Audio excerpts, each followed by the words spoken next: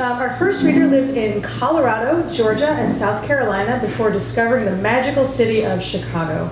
Now she can be spotted drinking glug, searching for the world's best tapas bar, and writing in coffee shops all over the Windy City. Her current project is a digital series called King Solomon's Wives, a modern thriller about women alive today who descended from King Solomon's ancient harem. It's full of historical conspiracy and, well, harem sex. The series is interactive, meaning readers get to vote on the direction of the story. The first 3 episodes are available now, and episode 4 comes out the end of the year. At the end of the year. Please welcome to Tuesday Funk, Holly McDowell.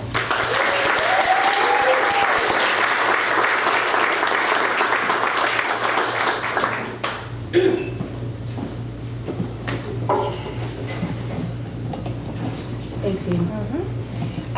I have these cards, if anybody wants one, let's take one home and remember. And the episode 1 is actually free right now on Amazon, which is pretty cool.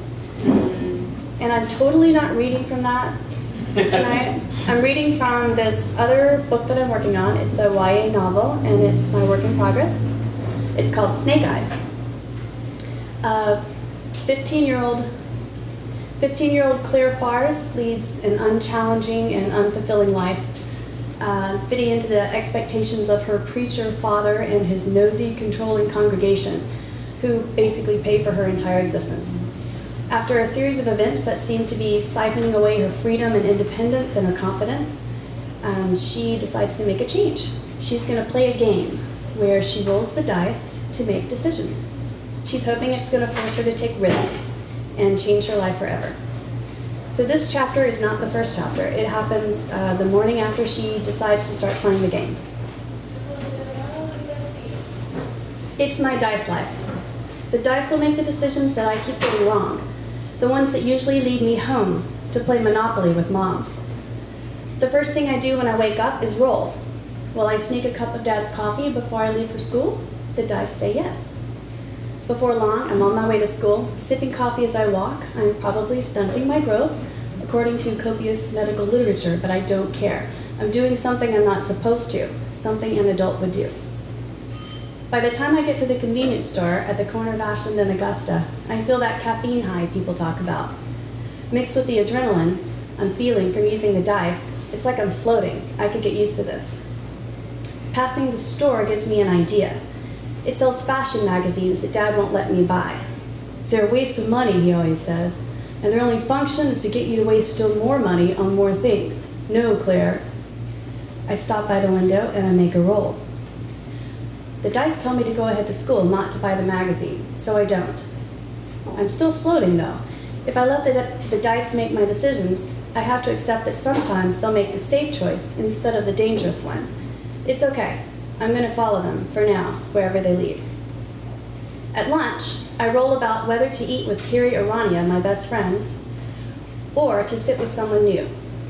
The dice tell me to make a new friend.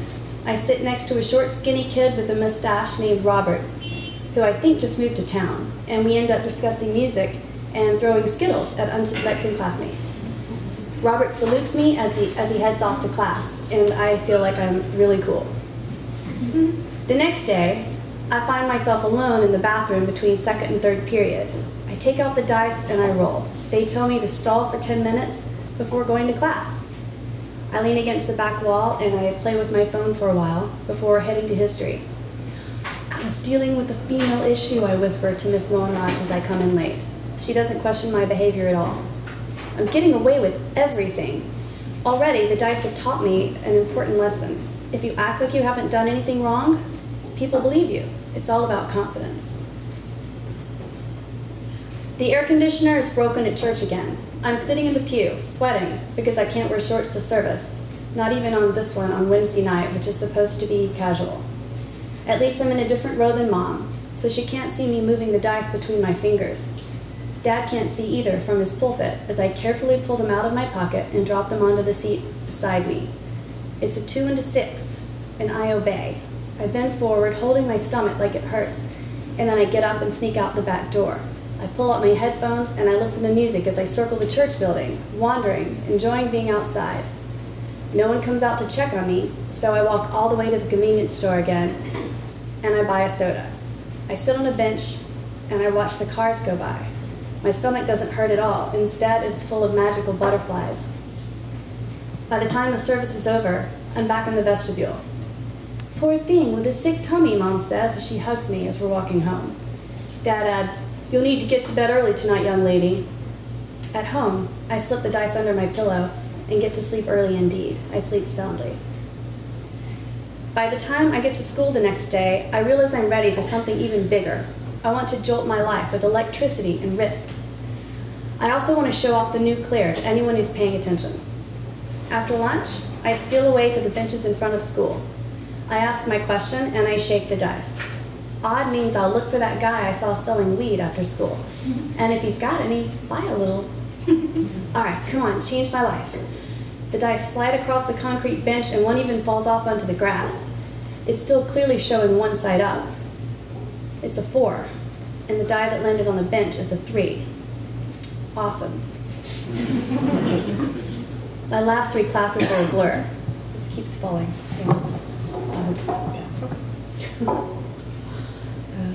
My last 3 classes are a blur. I build fun little fantasies in my head about the guy who sells weed and how impressed he'll be when I ask for a bit of his stash. In my head, he's like, "Anything for a fella subversive." And I'm like, it's all cool. I have to be at church by 4:30, so I'll only have a few minutes to kill after class. I wait by the shuttles, and after the big ones pull away, across the way, I see Weed Guy leaning against the wall with one knee bent. He's wearing a KISS t-shirt, and it's so hot out, his glasses keep fogging up. He takes them off and cleans them and puts them back. Now he sees me. "Claire," he says, and he waves. He's smiling. He must remember me from the party last weekend, and he's clearly happy I've arrived. I can't believe it. I remember our encounter at the party clearly.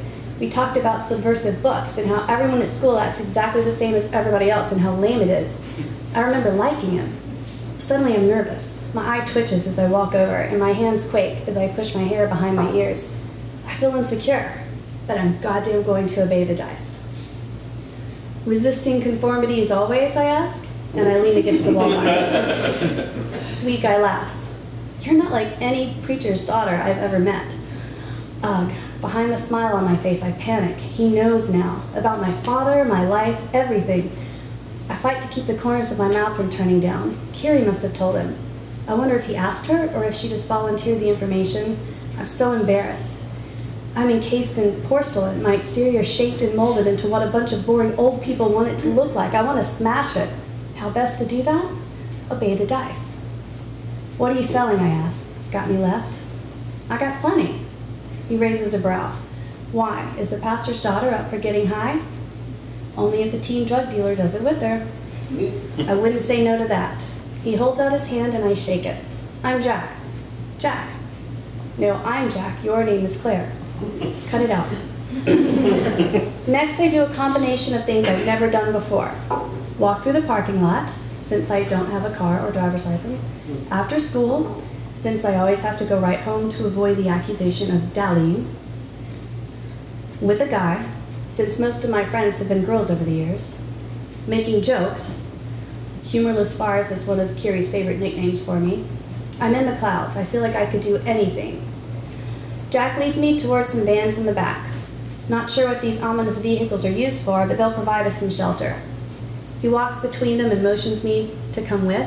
He pulls out 2/3 of a marijuana cigarette and a lighter. "You know how?" he asks. I shake my head. "All right. You inhale deep into your lungs. Hold it in for a few seconds, then breathe it out. Watch." Jack holds a cigarette between his thumb and index finger and he draws it to his lips. His chest expands as he takes a long breath. He removes the cigarette but holds his mouth closed. He raises his brows, like he's asking if I get it. I get it. He exhales. "How does it make you feel?" I ask. "Well, it kind of pulls you inward. You sort of focus on little things right around you instead of worrying about the whole big world. It's an escape, I guess." "Ready?" "Yeah." He hands me the cigarette, and I do exactly as he explained, and then I cough it out. I cough a lot. I can barely breathe, and unfortunately, neither of us has had the foresight to bring any water. But once the stinging stops, I start to feel light and relaxed. I take another hit, and after a few moments, I start to notice Jack's head. It's very nicely shaped. There's a slight crook to his nose. His lips are full, but not like overly so. I also never noticed his hair so closely. I thought it was curly, but it's just a little wavy. He's staring at me too, like maybe he's noticing little things about me. His eyes are brown and glimmering. "You've got a dimple under your right eye," he says. I take another hit. Now I'm staring at the van. The paint is rusting off around the wheels. I say, "I wonder if this van has ever carried a dead body anywhere." "Probably," Jack says. I take another hit. Now we're looking at the van again. Jack makes a face in the window and we both laugh. I puff out my cheeks and he slaps them to force the air out and it sounds like a fart. Jack is the first to notice the old skateboard in the dumpster. He's cracking up as he runs over and grabs it. "You're gonna bust open your skull falling off that thing," I laugh. "No, I won't. You will. Hop on." I can barely keep my balance because of my giggles. He wraps his arm around my waist and guides me forward a few feet. A few more.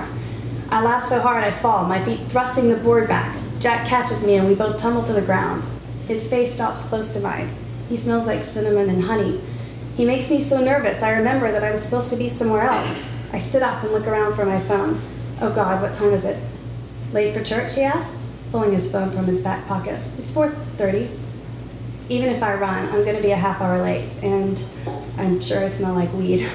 I'm going to be in trouble, but it's worth it. If Jesus reads minds, then he'll know why. The dice, they've already changed my life."